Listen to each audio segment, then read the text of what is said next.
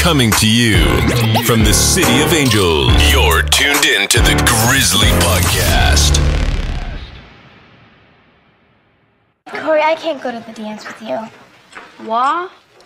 Well, you know how you guys wanted me to be cool? Yeah.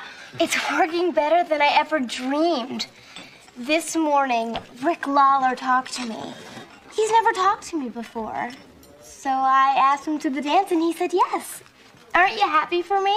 I think it was Boy Meets World's first makeover episode too, which is probably why it holds up so well. I think that's why fans remember it so much. And yeah, they gave me a makeover and turned me into the hot girl. And then I decided I was too hot for him and dumped him. And then, a whole thing.